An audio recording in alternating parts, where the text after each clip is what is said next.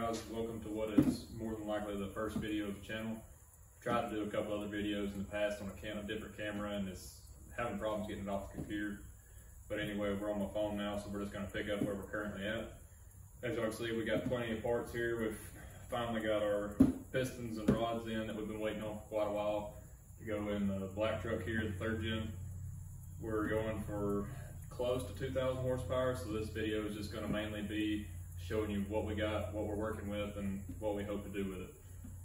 We'll start, I guess, with a main centerpiece. We got waited on these for a while, but they're well worth the wait.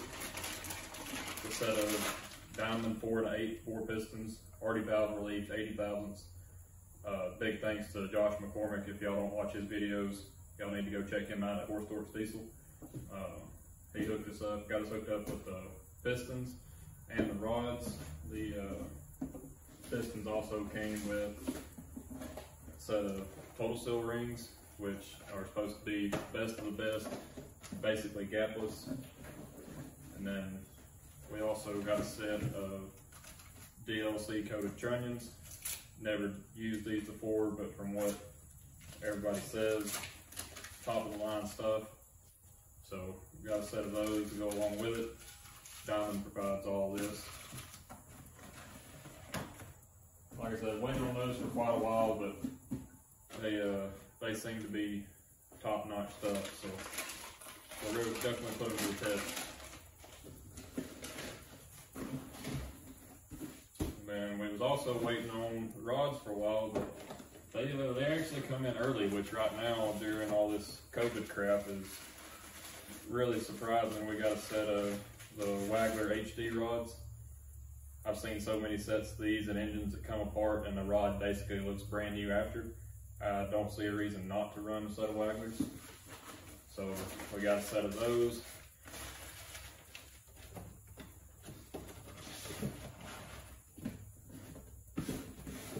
And those will be going in a block that I got here. It's a core block that I bought. It's had a couple of pistons that knocked holes in them. It's kind of scuffed the cylinder holes up. But that's perfect for what we need because we're dropping it off at Steve Burton's place up in Virginia here in a few days. He's going to be sleeving the block, so really a scar in the cylinder don't mean crap to us. So moving on to the top end, we got a King Speed side draft that retains the factory intake horn. We got a Banks horn around here somewhere that's going to go there, but retains the factory intake style horn, which I like, and it's notched for dual CP3s. We're going to try to run a single pump. Haven't gotten it in yet. We're going to try to run a single pump as long as we can until we start trying to really chase that 2K number. We're going to go ahead and having everything here for 2K, just in case we're ever able to get there, but the goal is about 1,700 for now. Attached to the other side of the head, we got a Steed Speed Competition T6 manifold, straight flange obviously.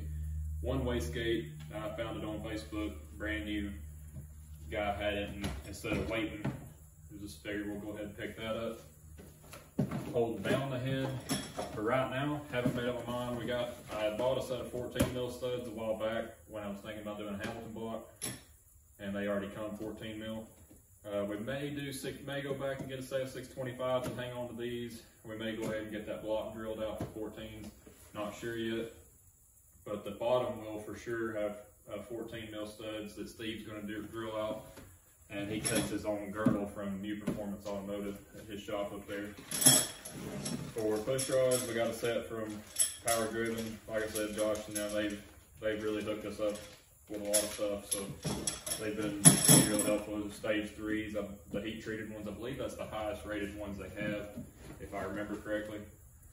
I picked this up a while back. It was new when it came out, and I had just seen it, decided wanted to go ahead and get one. It's a single CP3 kit from A2 that also deletes the, I don't know if y'all can see that here, but it deletes the fan hub, so it just really cleans up the engine bay a whole lot. And trying to run a single pump, a lot of people have belt kits for dual pumps, but they come out with a really nice kit that it's just for a single pump, regular water pump, non-electric, and delete the fan hub, so that's real nice. And what everybody likes to look at, we've got a forced inductions 91, and I believe it's a 103. It's stamped 104 here, or they wrote 104 on it.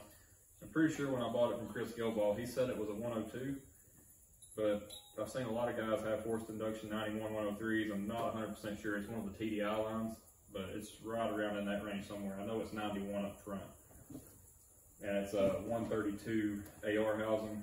We're gonna probably get a 115 for most of what street driving this truck will do and the lower tune track passes, but when we really want to chase that bigger number to keep down on drive pressure and just try to make that big horsepower number way up in RPM, we'll go ahead and throw the 132 housing on there. So we've got that.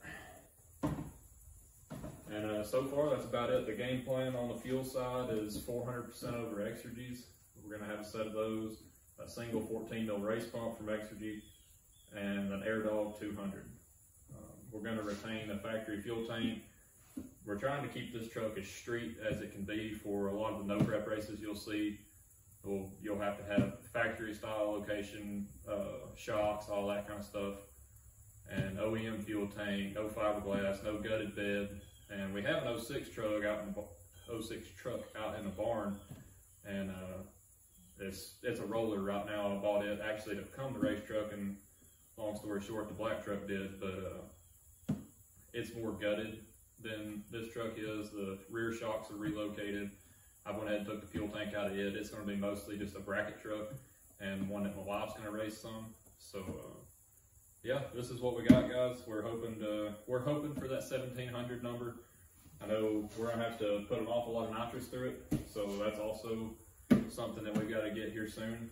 We're going to put probably 3 kits, one being a spool jet on this truck, but we're probably not going to make 2K on this turbo, but I feel like 1700 is more than feasible.